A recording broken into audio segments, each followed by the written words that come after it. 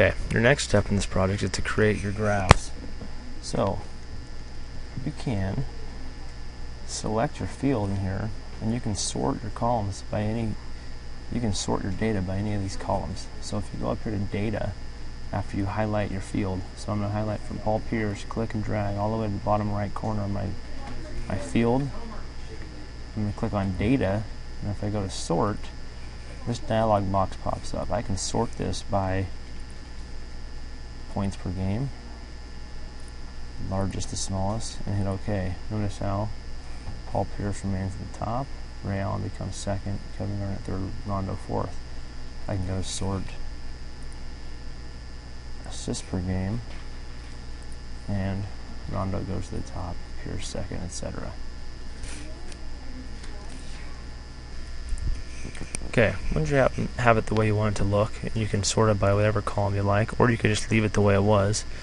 So you're going to make your graphs. And how you make a graph is by clicking on your top player. So I'm going to click on Rajon Rondo's name, click and drag down.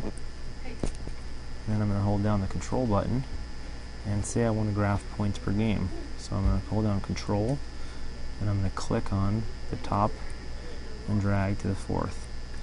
Now I have what's called a multiple selection. On my home tab, or actually insert tab, there's some charts to choose from. I'm just going to choose a basic column chart, and I'm going to select the one I like, which I'm just going to do the basic 3D column, and there's my chart. I'm going to right click, move my chart as a new sheet, title it points per game, and hit OK. Notice how they're all blue. I have to right click, format data series, and in the fill tab you need to vary the colors by point, and now that gets them their own color. Now you can color coordinate this however you want.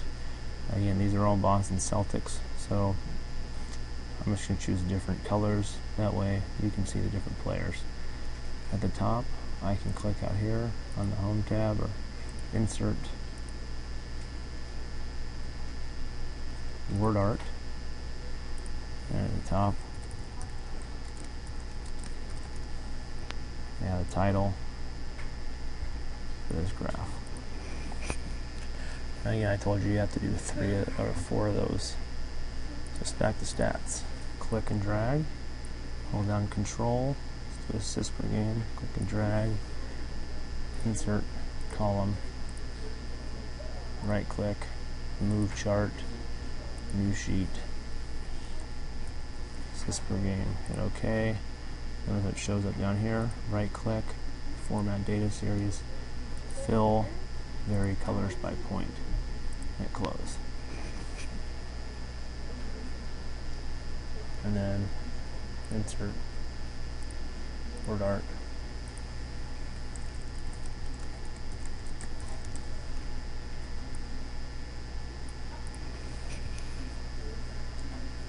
Going back to our prompt, 3 charts I said. So we'll have to do one more. Go back to stats, click and drag, insert column, right click, move chart, new sheet, events per game, right click, format data, fill, vary colors by point. And there you go. Notice how on the rubric it says title them stats, chart 1, chart 2, chart 3, and on mine stats, and I just title them what they are. That's totally acceptable. So you have 3 charts and stats. I need to add a title to this.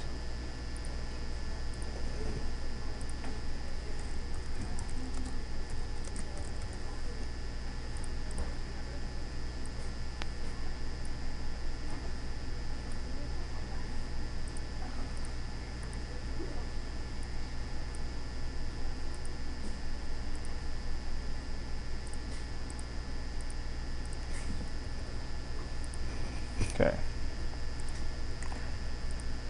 Now, I'm going to save it, open up a PowerPoint, and you're going to create your own write-up on who was the best performer for whatever you're breaking down. And you can use pictures from the internet. You can choose to do this however. I'm just going to show you how to import your graph. You guys all know how to make a PowerPoint, and I'm going to show you the examples in class. But here's how you bring in your graphs to PowerPoint when you start doing your data analysis.